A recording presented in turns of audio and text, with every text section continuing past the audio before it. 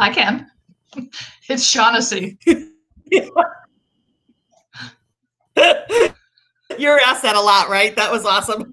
So Carol Shaughnessy. So Carol got a huge position with SCORE, which is, I want to talk about that. And I just want to say out loud, Carol was such a help to me and allowing me to be the VP of marketing for Southern Arizona.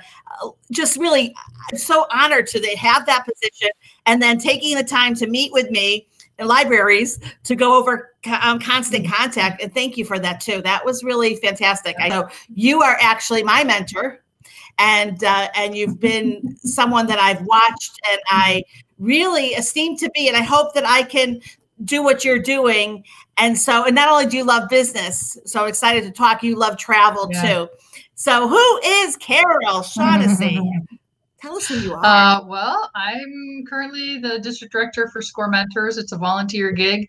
Everybody at SCORE Mentors is a volunteer, except for maybe 20, 25 people at our national organization. So I've been here almost 8 years, actually 8.5 years. I've held pretty much every position in the chapter, and then the district director position became open, and I was asked to take it over. So that's been fun. It's been really great to share best practices between the chapters and help give each other a leg up. It's been really wonderful. And why, like Utah and Arizona? That's interesting. Why the two states? Because they didn't have anybody in Utah. And they said, hey, Carol, you've been traveling to Utah for quite a while, because I had friends up there. So they just said, here, you got Utah. And that was 4 chapters at the time, but 3 of them were extremely small. And at some point after I became the district director for those chapters, National changed the minimum criteria for a chapter to have a certain number of mentors, certain number of workshops, certain number of mentoring sessions each year. And so 3 out of the 4 Utah chapters did not meet those minimum qualifications and were absorbed into the Salt Lake City. So now there's just 1 Utah chapter.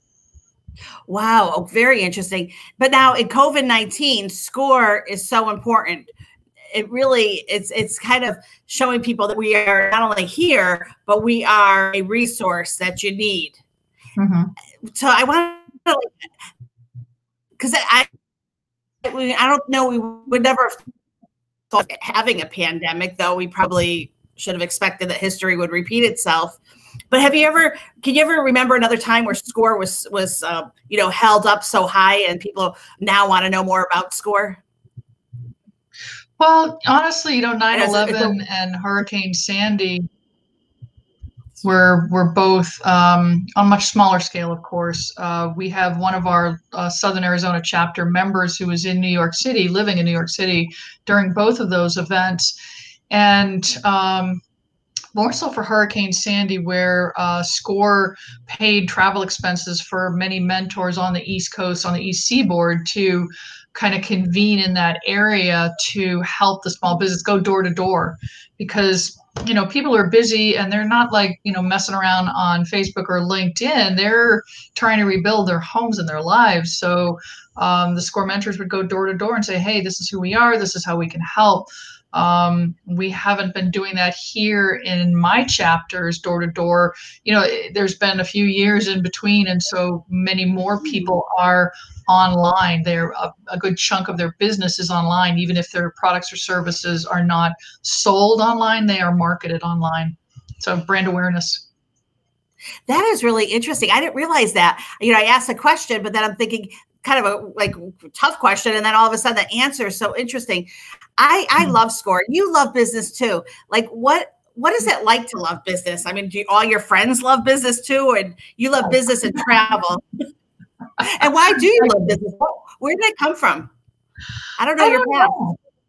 I had an epiphany a couple of months ago where before the pandemic hit, when I was a little kid, my dad owned a business, and his business partner embezzled, and the IRS came calling and basically shut down the business, and there went the beach house. And I was 8 at the time, and I think it left a very lasting impact on me. And so I've always been interested in business. I don't know why. I just have, but I realized not that long ago that through my efforts with SCORE, that I think maybe subconsciously I'm trying to save my dad's business.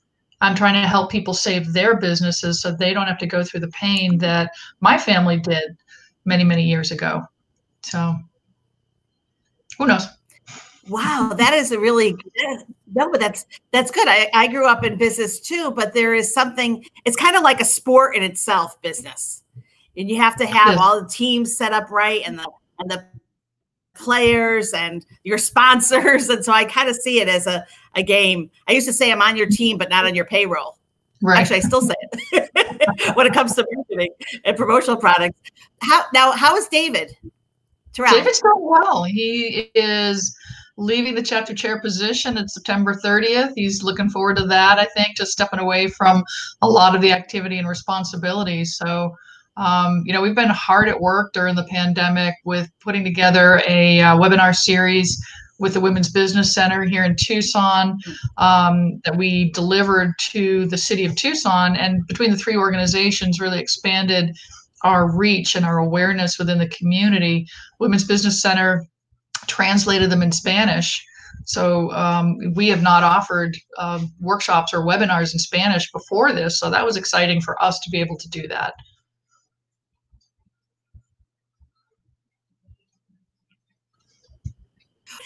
Very interesting. I'm always careful because it feels like a lot of times during board meetings, I'm talking about Tucson, and I don't want to be that person. Tucson had a relationship with the Pima Live. Tucson, it's awkward because I don't know. I don't want to do that, but on the other hand, I want to bring the information to the chapter. The relationship between SCORE and the library, Pima County Library, was we almost want to think everyone's doing that.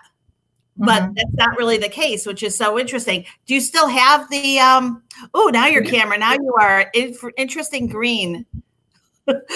That's weird. Isn't that weird? Wow. Yeah, the video feed is buffering a bit. So is it still green? It's buffering. You sound good though. So actually you sound, nope, you're red, beautiful red hair. So you still like the relationship with the library? I think that's really. Do you still have that relationship? We do, and so the relationship is. Go ahead. No, you go. I'm sorry. Sometimes this app Be Live is not the best. It's like with everyone get off the internet, please, so Carol and I can talk. Right. No, I want to hear. About it. I'm actually going to take myself, Carol. I'm going to take myself off for a minute. So you're going. I'm still here, but I'm going to remove my video just to help the feed a little bit. Okay. Okay. Cool. Okay. Good. So the Pima County Library has a grant through the county to deliver educational workshops, and so they put out a bid for an RFP for anybody who is interested in putting on all the different kind of workshops that you have at a library. Sometimes it's children's programs or it's business programs. And so the SCORE Southern Arizona chapter was granted the program for, the first 5 years. And that was, I think, we're in our second session of 5 years. So I think it's been 7 years now. So we deliver workshops for the in-business and startup segments of the small business community. We deliver them at the library, and the library helps us to promote them, which is great. But of course, the pandemic hit and the libraries have completely shut down, and they're talking about reopening in very small and careful ways. We don't anticipate delivering live workshops until 2021. So we have delivered some on webinar online, but not actually the same content, just different topics. So we're hoping to do that through the library. We'll see what happens. Nobody really knows. This is unprecedented. We'll see. Topics. So. Yeah.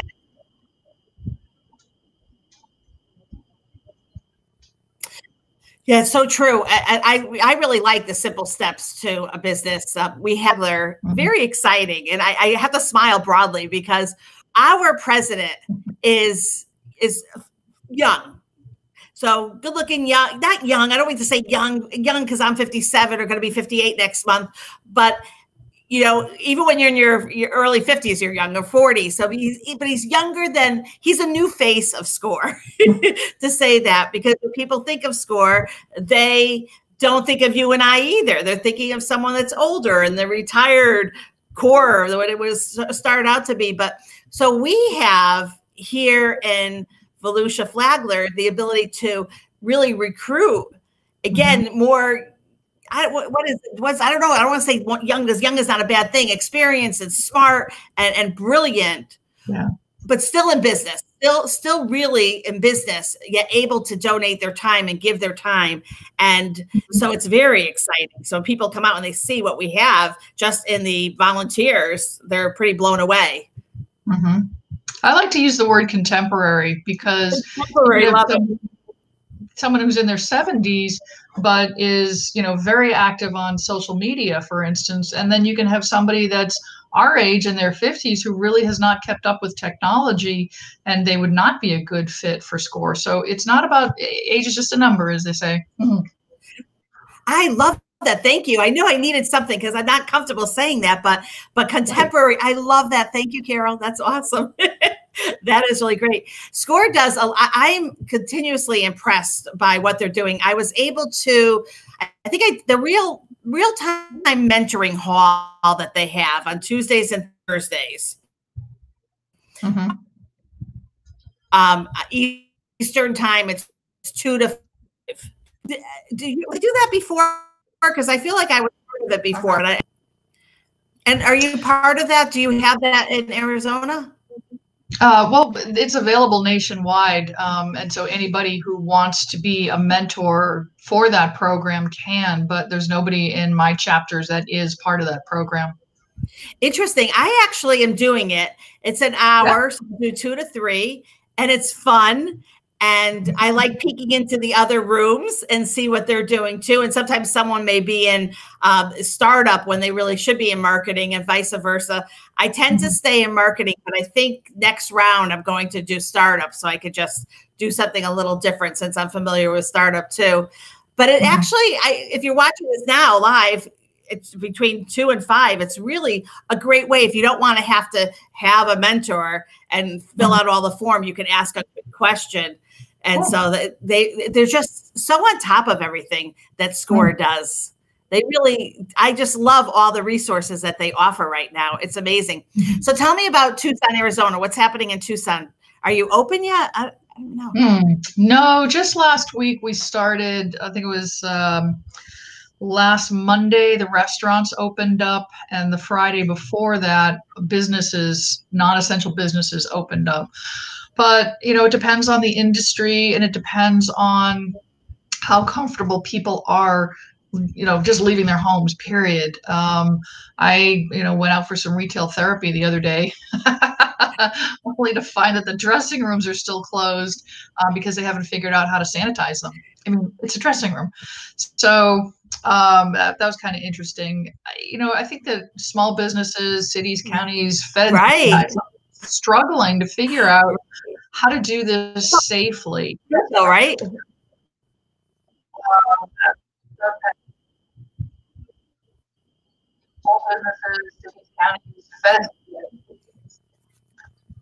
I'm going to take myself off again. Hold on for 1 second. I'm going to remove myself because they have. Okay, keep going. Oh, sorry. Okay, good. Good. I hear you. So because I want to hear about this. So you're telling me about retail. So retail has reopened. You know, my limited experience with the retail, and I would go out, you know, over the last few months, I would leave the house. You know, I work from home, and it really hasn't impacted my life that much, but go out every couple of days and, you know, hunt and forage for food and alcohol, of course. But, you know, right now in the retail that has been closed, there's this fear of the employees and the people, the customers. A lot of them are wearing masks, probably, I'd say 60, 70% are wearing masks, 100% for the vendors, for the employees. They are 100% masked, and some of them are gloved. But there's definitely fear, apprehension of touching products or credit cards or anything along those lines. And, I think that's only a matter of time before people become more comfortable with the new normal, and the new normal changes. It's not going to be quite so restrictive. So true. I wear so I went out with Alana and my husband. We did some retail therapy. I'm chunky, so I know what kind of clothes fit me. So I actually brought them home, waited 3 days to try them on for thinking anything on it would die.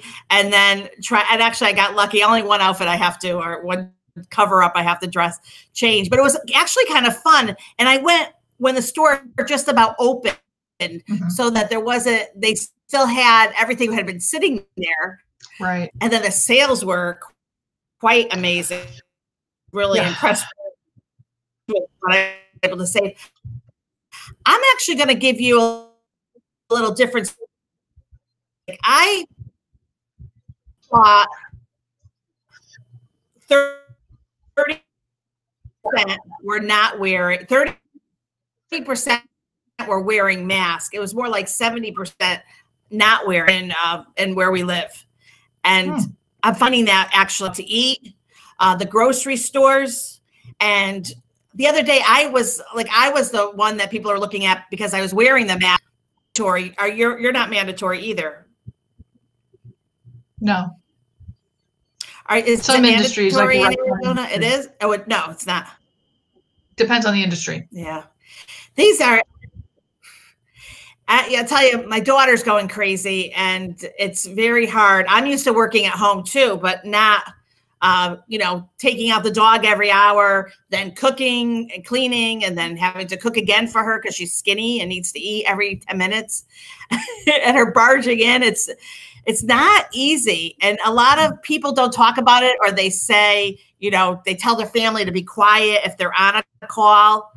But I don't believe in that. It is what it is. So I tell, if my daughter comes out and interrupts me, what's more important? I love business, but I love my daughter more. So I think we have to be open with that. Have some balance. You really do have to have some balance. We went out to eat over the weekend, and we were put in a separate room, which was very nice, but none of these servers, nobody was wearing masks actually, which was confusing to me but again, it's not, trying to figure out really what the rules are to know if they're supposed to, and nobody else, that's going to make us think about it. But I am finding that as careful as I want to be, my carefulness could easily be careless. Yeah. Scary. Just a sec. Oh, Suri's talking to me now. Sorry, there's. Yeah. So is it hard to hear me?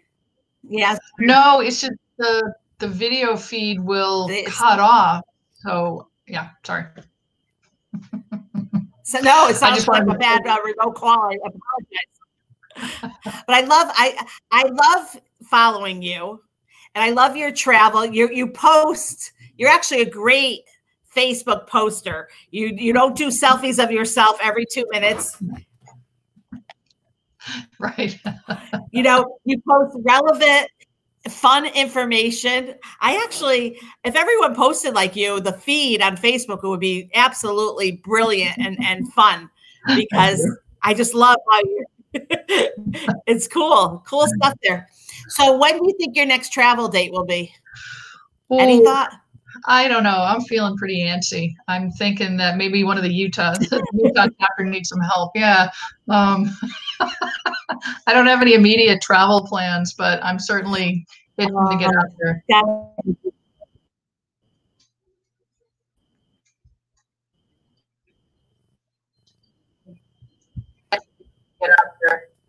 Well, when we were in Tucson, we couldn't take a cruise. So I booked a cruise for us. And nice. We'll be okay.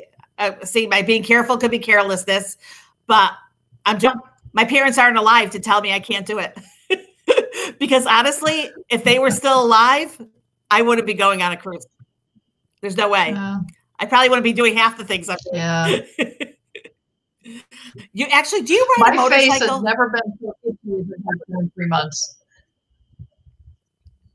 Wait, I missed that. What was that? I said my face has never been so itchy as in the last 3 months. I know. And the eyes too. Yeah.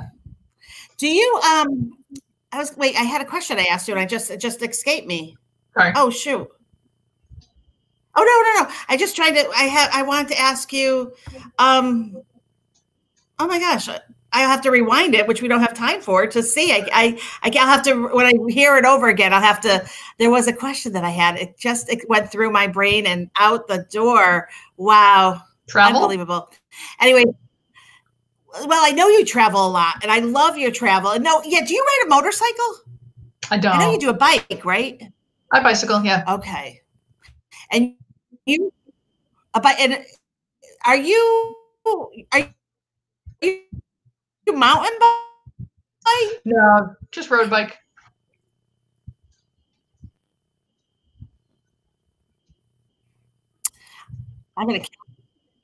Just very nice. So I love seeing, and you take it with you to Utah?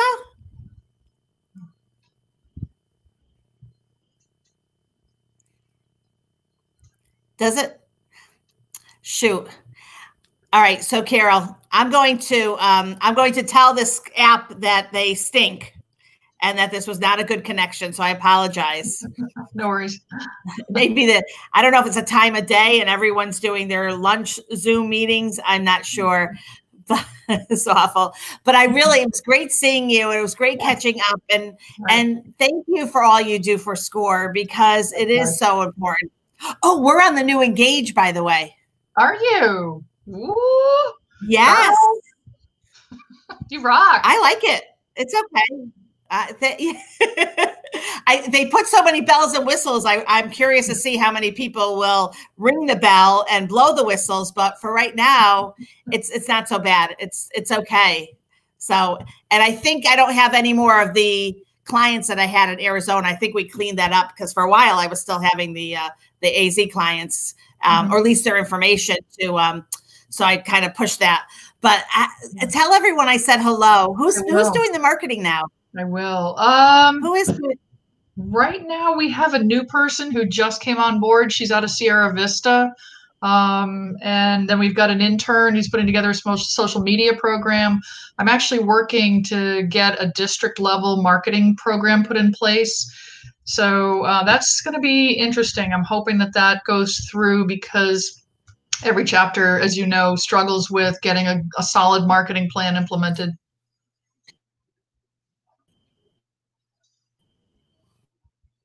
In place. So it's going to be interesting. I'm hoping that.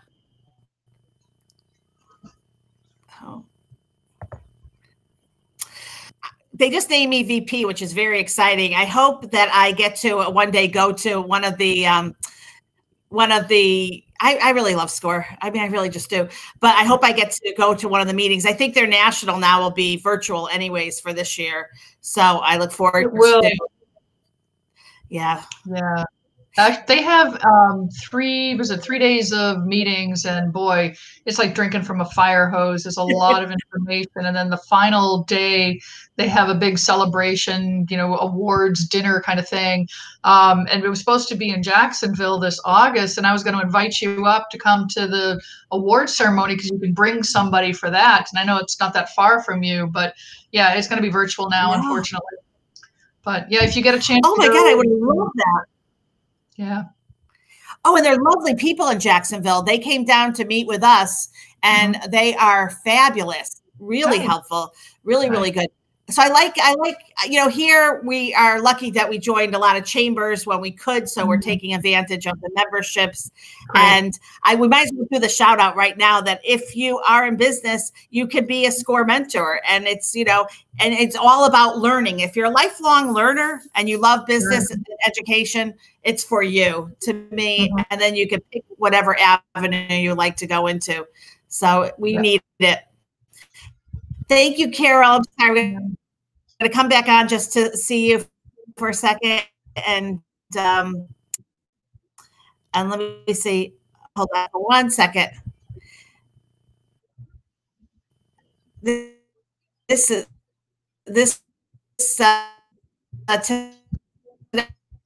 today, I'm a little disappointed. What's going to happen after this? What I do is I'll put a 1 star and then they'll contact me right away. Got it. That's the one thing. That's one way to get this customer service. You just tell them it wasn't good audio. All right. I'm not even able to come on now. Have a great rest of the day. Thank you so much. I'm sorry this acted up for us. Yep, I'm not able to come on. Any parting words? Be safe, have fun. It's just Branded Solutions. I absolutely love it. Then they are a fantastic, amazing, very powerful company. Yeah, it's all good. I love that. Just thank you. Enjoy the day too.